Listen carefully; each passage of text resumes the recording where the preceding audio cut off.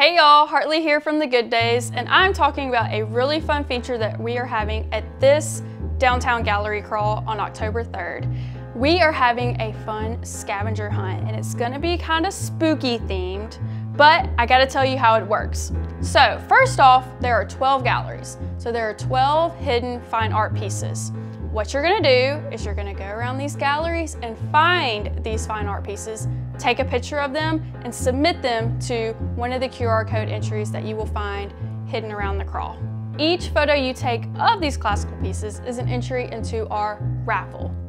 And what are these prizes you might say that you can win with this raffle? Well, maybe you'll get some crawl swag, or maybe even some goodies from some of the local galleries like The Good Days. We are looking for 12 classical art pieces with a twist, such as this one.